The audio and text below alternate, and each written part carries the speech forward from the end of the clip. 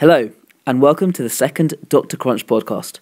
My name is Viral, And my name's Arjuna. and we'll be taking you through everything you need to know about Parkinson's for finals and a bit beyond.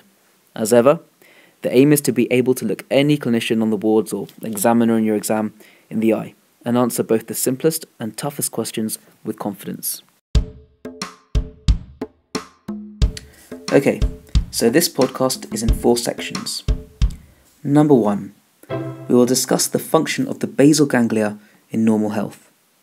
Number 2. We will discuss enough about the biochemistry of Parkinson's to be able to predict the effect of its treatment. Number 3.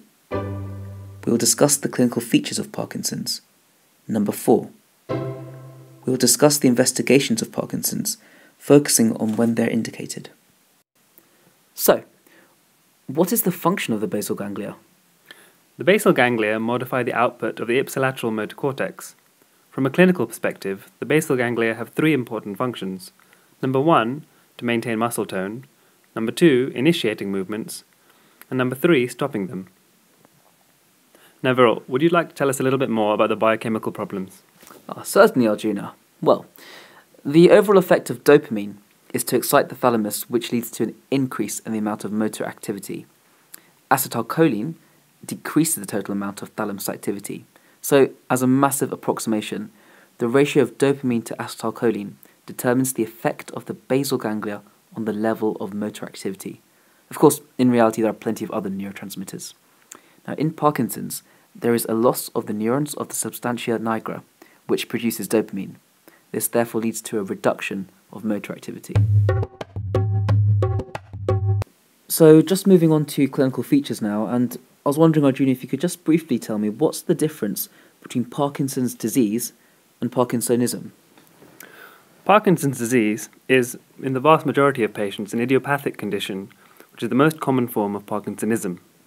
Parkinsonism is a term used to describe a particular collection of symptoms, so it's a syndrome, namely tremor, rigidity, and bradykinesia. And now Viral is going to go into the features and the history that might suggest a diagnosis of Parkinson's. Okay, so for finals, the examiners will want you to focus on the triad of tremor, rigidity, and bradykinesia. The loss of postural reflexes is usually considered the 4th cardinal feature. Make sure you mention these at the very start of your answer, everything else is pretty much a bonus. So, looking at a patient who's typically about 55 to 65 years old, and a common initial presentation is actually a loss of dexterity, and of course Parkinson's should be considered in any patient with falls. So in the classic idiopathic Parkinson's, the symptoms are usually unilateral at the onset, and then they spread to the other side. Early symptoms may include a reduced sense of smell, vivid dreams, and unusual movements during deep sleep, so particular rapid eye movement sleep disorders. There can also be some constipation, weight loss, depression, and restless legs.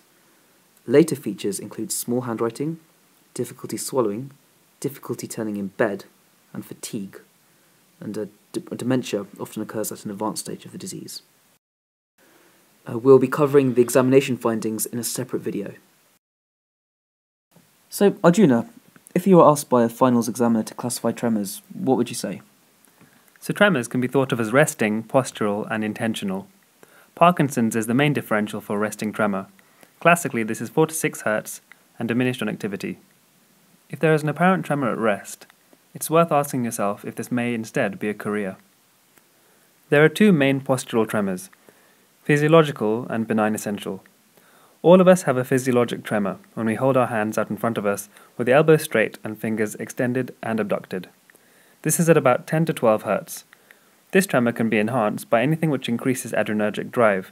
For example, thyrotoxicosis, salbutamol, hypoglycemia, anxiety, and of course caffeine. Benign essential tremor is usually a distal symmetrical tremor of the upper limbs, with the low amplitude and frequency of about 8 to 10 Hz. There's usually a family history, and classically, alcohol will improve the symptoms. Now, a common question you might be asked by a consultant or by an examiner is what the difference is between rigidity and spasticity. So, rigidity is an increase in resistance to passive movement, affecting flexion and extension equally, and staying the same no matter how fast the limb is moved. It may be increased by asking the patient to perform an action in the opposite limb. This is contralateral synkinesis. Having a tremor with rigidity leads to the sensation of cogwheeling on examination. Spasticity is different because it's velocity dependent. The faster you move the limb, the greater the resistance. In addition, in the upper limbs there will be a greater resistance to extension than flexion, and in the lower limbs it's the opposite. Spasticity is suggestive of a pyramidal tract problem.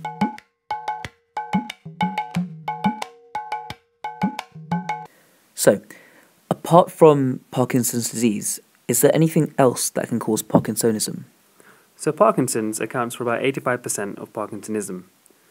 After that, the next most common cause is drug-induced Parkinsonism, which accounts for about 7% of cases. Any drug that antagonizes dopamine and can find a way into the CNS may cause Parkinsonism.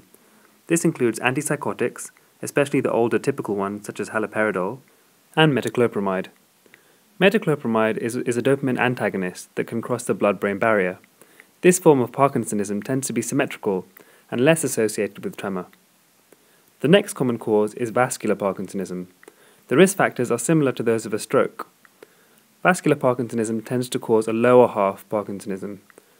And finally, rarer causes can include Wilson's disease and Lewy body dementia. Some consider Lewy body dementia and Parkinson's to be a spectrum of diseases. For diagnostic purposes, dementia occurring more than 1 year after the onset of Parkinsonism is referred to as Parkinson's dementia. For dementia occurring before or around the diagnosis of Parkinson's disease, the diagnosis is Lewy body dementia with Parkinsonism. Lewy body dementia is characterized by fluctuating levels of cognition, visual hallucinations, and also difficulty judging distances. The Parkinson plus disorders are a group which look like Parkinson's but are much more severe. Median survival is only 7 years compared with the normal lifespan in Parkinson's. There are 2 you really need to know about for finals. Number 1. Multiple system atrophy majorly includes autonomic dysfunction and ataxia. Of note, it used to be called Scheidegger syndrome. The second you need to be aware of is progressive supranuclear palsy, or PSP, and this is characterized by vertical gaze palsy. So, what do you do if you suspect someone has Parkinson's? Well, you refer the patient quickly and untreated to a specialist. And what investigations do you need to diagnose it? A trick question. The diagnosis is a clinical one. A strong response to L-DOPA is suggestive of idiopathic Parkinson's disease, although other causes of Parkinsonism may respond too. A lack of response is very unusual in true idiopathic Parkinson's disease. For patients who fail to respond to therapeutic doses of L-DOPA administered for 12 weeks, MRI or CT is used to exclude rare secondary causes, e.g. supratentorial tumours or normal pressure hydrocephalus. A DAT scan shows if there is an actual striatal dopaminergic deficiency and is used when there is an unusual disease course or continued poor response to treatment. It cannot prove that there is idiopathic Parkinson's disease, as Parkinson plus syndromes as well as Lewy body dementia will also show striatal dopaminergic deficiency. A normal scan does however raise the likelihood of the patient having drug-induced Parkinsonism or simply an essential tremor, and a normal DAT scan also suggests that L-DOPA or dopamine agonists would not benefit the patient. So, in summary, what have we learnt? We have learnt that the basal ganglia modify the output of the motor cortex. The basal ganglia maintain muscle tone and initiate and stop movements. We have learnt that, as a simplification, the ratio of dopamine to acetylcholine partially determines the effect of the basal ganglia on the level of motor activity. A lack of dopamine, as occurs in Parkinson's, leads to reduced motor activity. We have learnt that the cardinal clinical features of Parkinson's are tremor, rigidity, bradykinesia, and the loss of postural reflexes. We have learnt that tremors can be classified as resting, postural, and intentional. We have learnt that there are causes of Parkinsonism beyond Parkinson's disease. Among the most common are drug-induced and vascular Parkinsonism. There is also Wilson's disease and Lewy body dementia. Parkinson's plus syndromes include multi-system atrophy and progressive supranuclear palsy. We have learnt that investigations are usually not necessary, although a failure to respond to L-DOPA is an indication for a CT or MRI. DAT scans have a role in determining if there is a true loss of dopaminergic striatal neurons. So, thanks very much for listening to the second Dr. Crunch podcast. The next podcast will be about the management of Parkinson's disease. As ever, we're really keen to hear from you, both for feedback and suggestions for improvements, and also just to know that there are some people who are listening to us. So, if you'd like to visit us at drcrunch.co.uk or drop us an email at thebigcrunch@drcrunch.co.uk, that would be appreciated. Thanks once again for listening.